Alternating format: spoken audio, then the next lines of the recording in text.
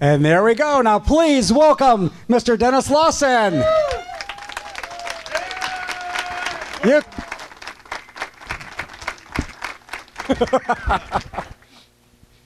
Okay. Don't exhaust yourselves. Okay, take it easy. Hello, hello. Right. Comfy. I feel like I could sing a number. Really, I should just Moon River. Never mind. Okay. Okay, great. Lovely to see you all. Can you hear me? Okay. Yeah. Yeah. Okay, brilliant.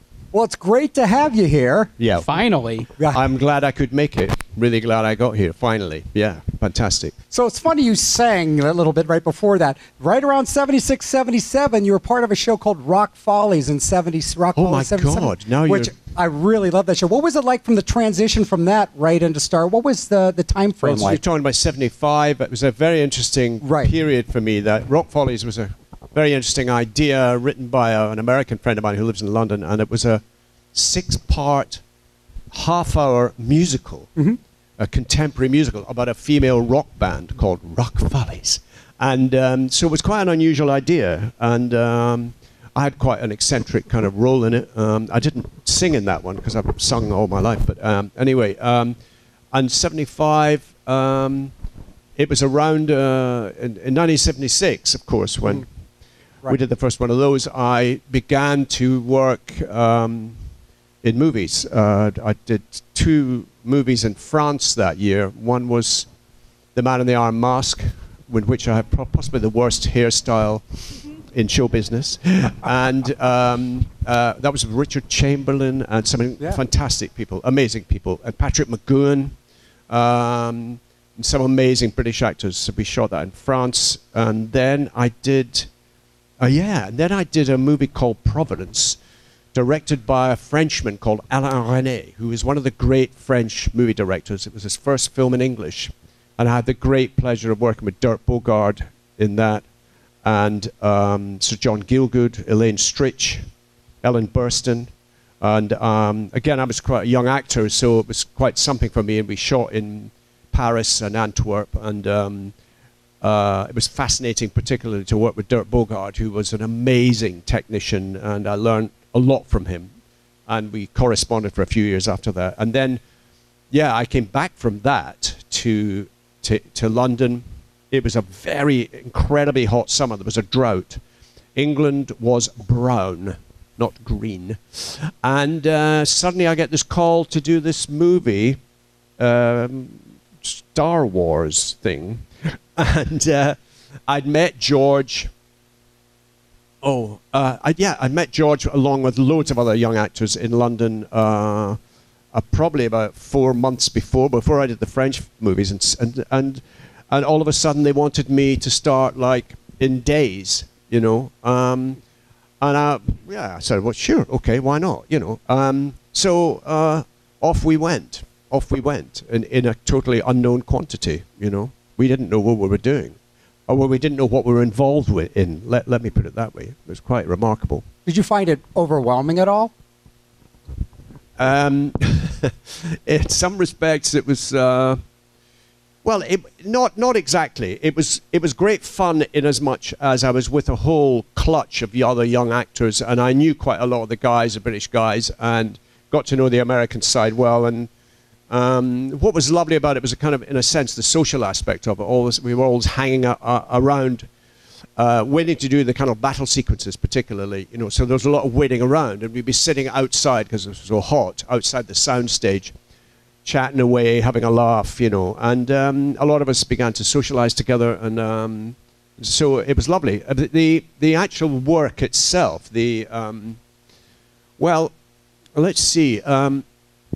George, who, as far as I'm concerned, in retrospect, is some kind of genius. But he, at that time, he didn't really particularly understand how an actor might work or function. And the first big battle scene that we had to record, film. So the circumstances were, as I said, we were all sitting around outside the soundstage.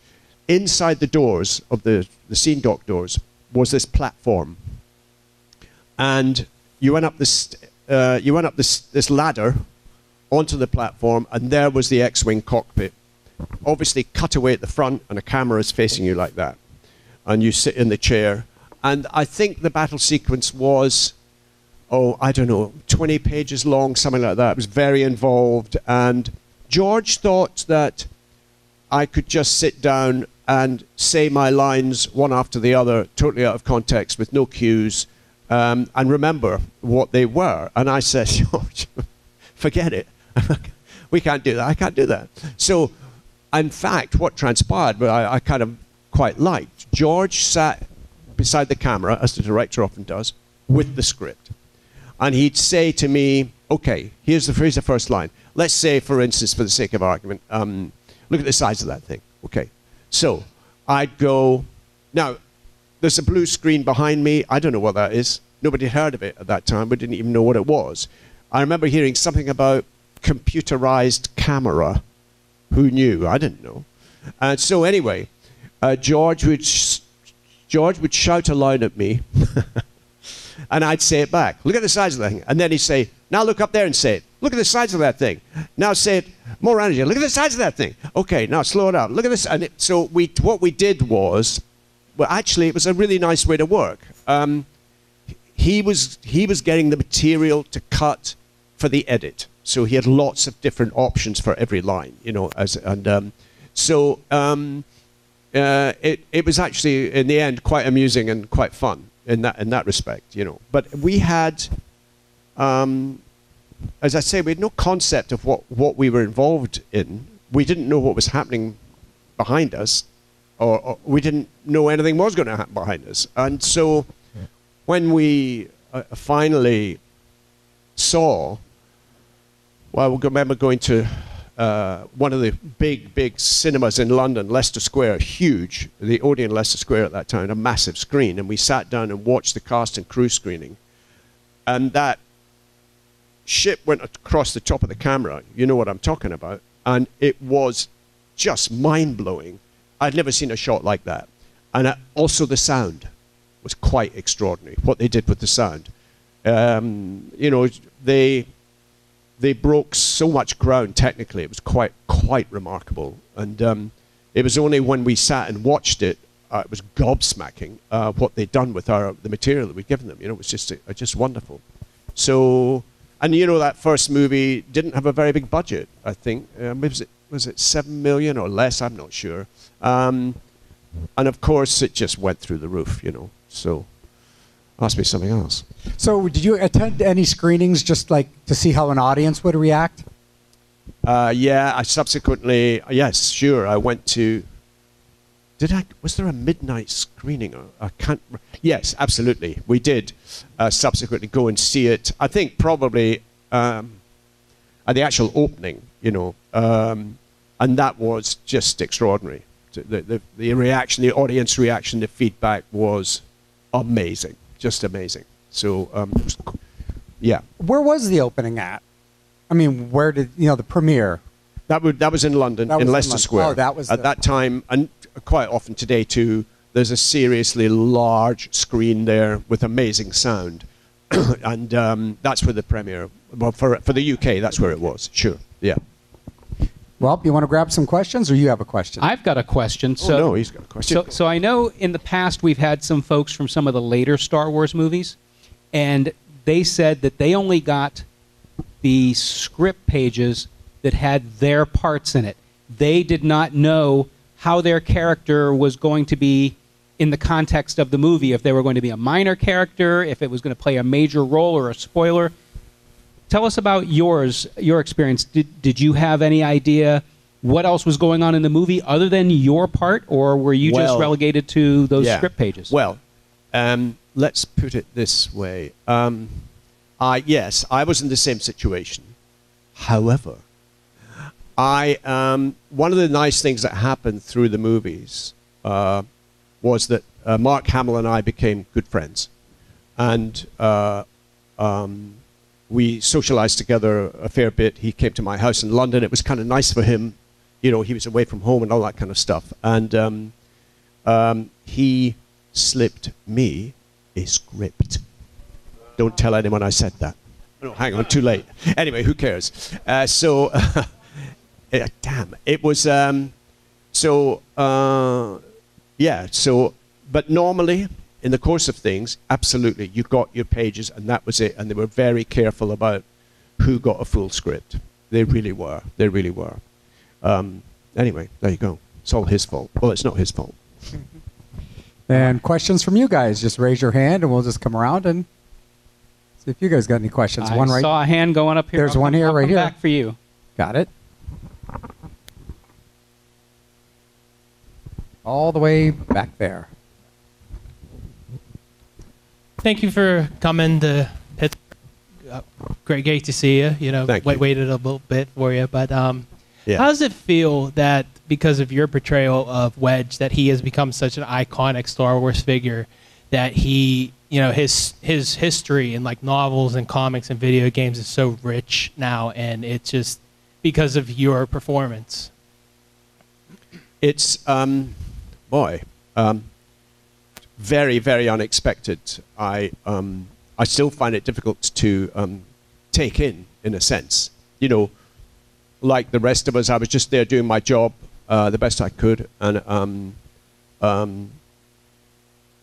it's again, I go back to that thing, we didn't know what we were involved with, but to sit today and to look at it, I still find it, it's very, very, it's lovely to get that feedback, and thank you for that. It's just lovely, but it's totally unexpected for me. I just did the best I could and sat in a chair and said the lines, you know. So I enjoyed myself, enjoyed the experience, no question. So, but it's lovely to get this back as a kind of dividend, if you know what I mean, as this feedback. It's lovely, really great, and very unexpected. Thank you. Got a question for you right here. Yes, do you have any memories, good or bad, of doing that movie, The Chosen or Holocaust 2000, with Kirk Douglas? Holocaust with Kirk Douglas? Yeah, I wasn't. You're listed as being in that on IMDb. Holocaust 2000 with Kirk Douglas? No, I'm sorry. That's taken me by surprise. No, I wasn't in that. I didn't have anything to do with that. I'd love to work with Kirk Douglas, so let him know. I don't know. Sorry, no. It's listed on the Internet Movie Database. Well, maybe they just get stuff wrong. I don't. Sorry, no. I think you would know. I would know. If I'd worked with Mr. Douglas, I'd remember. Speaking of iconic actors, though, yeah. I doubt. Well, did you have any interactions with Peter Cushing on the set of Star Wars? I know that your character and his character weren't really in any scenes together, but I didn't know if maybe he was on set when you were filming, or vice versa. If you had any interactions with Peter Cushing? No, sadly, no. No, because he was extraordinary, a British actor. Very charismatic, very interesting. No, so I missed that one. Yeah. Him and Kirk Douglas, I mean. Him and Kirk. I don't understand why they... Anyway. I think we have a question right over here. Hello. I was wondering if you had a lightsaber for your character. What color do you think the blade should be? Oh, my God. For Wedge. For Wedge. I would favor shocking pink. Yeah. There you go. Right out there. Yeah, definitely. Deal with that. All right, we got another question right here for you. Hey, thanks for coming. Just want to know, did you get to take anything cool off the set that you keep at home now, like maybe they knew about or maybe even not know about? Ooh. And that's not loaded because I don't really know anybody else. Well, there was an actress. Oh, no, that's not right. Wait a minute. No. The answer to that is no. You know, again, back then you didn't think about stuff like that. I never thought I should keep this. Again, it's that thing of, you know, the character making an impact. I never thought about that particularly. We were just doing the best job we could. I didn't think I'll grab that and keep it, or, you know, I'll take my orange suit home or anything and wear it to parties. You know, no, sadly not. So you don't have an X-wing sitting in the back of your garden? I might have. What's it to you? No, I don't. Do you have any of your own action figures? Do you have any of those in your... Yeah, I think, yeah, funny you should mention that. I think I do. I think, yeah, I think it's when they first came out, I went, for God's sake, what's this? Again, it's that thing of, what? What's this? Doesn't look much like me, but it'll do. You know what I mean? Yeah. So I think I've got a couple kicking about somewhere. Yeah. It's got to be surreal. Yeah. Me and Canadian actor Hayden. No. Oh bollocks! You see, I can't remember, and I worked with him. Jesus Christ. Moustache. Never mind. Anyway, you'll know better than I do. All right, we got a question for you back sure. here. It'll come to you at 2:00 in the morning. It'll come to me at 2 in the morning. How did you like acting in that movie, The Machine? It was really cool to see you as the bad guy. And did you have fun doing that? I certainly did. The Machine is a science fiction about artificial intelligence, really, and yeah, I loved it. It was a very interesting. We shot it in Wales. It was a very interesting Welsh director, very accomplished, and his producer too. And we shot it in an airfield in Wales.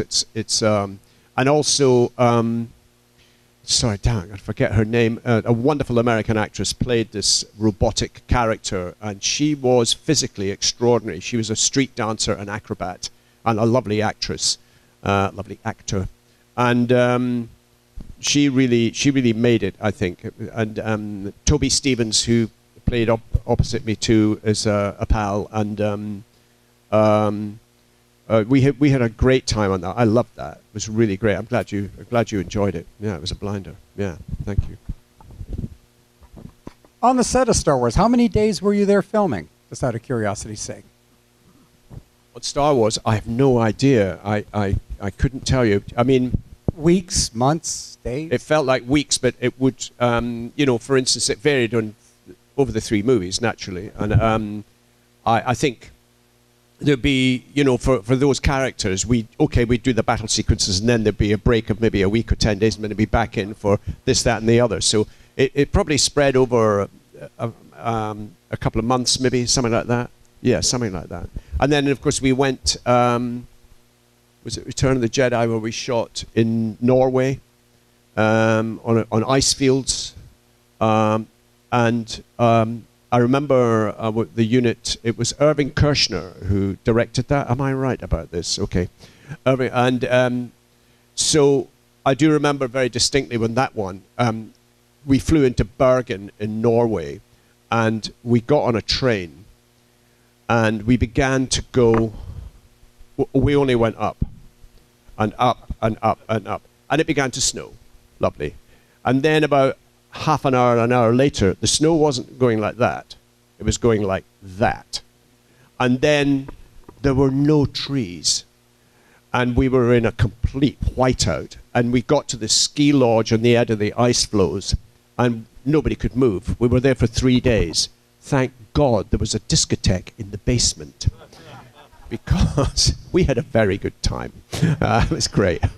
And I remember Irving, who was a lovely man, the first day we went out into the snow to shoot, he was wearing this kind of hat with the big earpieces on it, and he turned to me and went, "Here go the crazies," and off he went out the door. So you see that one again, that was a longer shoot through that one, and also I remember in a social sense that both Mark Hamill's wife and my wife were both pregnant at that point at the same time. So we have children who are of a same age, So those connections didn't go away, Yeah. Any more? Or a question right down here. I'm just curious. At the end of The Rise of Skywalker, was there a sadness to the final wrap, realizing that was the last major motion picture? Yeah, I think I might have told you when you came to see the table, but with that particular movie, I was very, very busy. I was doing a play on stage, and then I was immediately directing a play in the theatre, and I got an email from J.J. Abrams. Now, you don't get emails from J.J. Abrams. That's not how it works. Your agent calls you up and say they're interested, la la la. And so I got this email, and I went, "This is I don't know if you understand the term wind up in America, but someone was having me on. I was convinced of it. So I rang my agent and said, I've got an email from somebody who says they're J.J. Abrams. What is this? So anyway, he checked it out. I said, no, it's him. So I thought, okay. So I went back to him. And so what happened with that was that he said, I really want you to do this. I said, I'd love to. I said, here's my schedule. Okay. And he said, we can't do it. And I said, I'll try and watch my language. I said, oh, yes, we can. Come on, JJ, we can do this. So finally, they wanted me for 5 days. And that's why it's such a brief clip, because we could only find 1 day that would work for both of us. So that was quite frustrating, but lovely to step back on the set was really great. Yeah, it was lovely, really nice. And kind of, I suppose, at the same time, but frustratingly brief. You know, it was great. But so yeah, a bit of a feeling of finally the end of it. And yeah. Oh cool. Yeah, no, follow it up. Okay, follow up question. And last time I think Anthony was here. I talked to him. And if it's too personal to answer, I can respect that too. Okay, next question. But anyway, carrying on. But I mentioned to him, and it was after, of course, Carrie had passed away. And I just wonder if you had any relationship or, any interaction with her. I know it was a sad moment. And like I said, Anthony straight looked at me. He goes, I really don't want to talk about it. You could tell he must have been close and upset over the circumstances. Yeah. No, it's perfectly. She was absolutely lovely, Carrie. And I was also aware sometimes, because she was pretty young when she made it, the first one, and I was aware that she was a bit nervous in some scenes. I remember a scene where she had to address about 20 of us pilots, and that's, I understood it. That can be quite hard to do. You're the only one talking in a movie, addressing a bunch of people. There's something about that can make you a bit jumpy, and I could tell she was pretty nervous during that shot. But she was a lovely person, very funny. Well, obviously, great sense of humor. And I was lucky enough to meet her again, years later in LA, and I went to a little party in her house, and she was just delightful and sharp, really sharp. She was great. Very sad that she had left. That's right. And her mum a few days later. It was a tough one. But she was, I was very fond of her. She was great. Yeah. And a bit of a relation. Your nephew is Ewan McGregor. Never heard of him. Oh, damn it. Ewan, I'm proud to say, delighted to say, is my nephew. That's right. Yeah. I think he was something like 9 years old, and I went home. We're from a small town in Scotland, little market town called Crieff. It's a beautiful place, but it doesn't produce actors, it just doesn't. And so Ewan was about 8 or 9, and I was home for a few days, and my sister said, rather formally, she said, Ewan's got something he wants to say to you. I said, oh, okay, yeah, go on. I want to be an actor. I said, yeah, sure. Well, let's see what happens. Come back to me in 10 years, But like me, because I'd wanted to be a performer from the age of 4 or 5, it never went away, just never went away. And he was the same, So he was,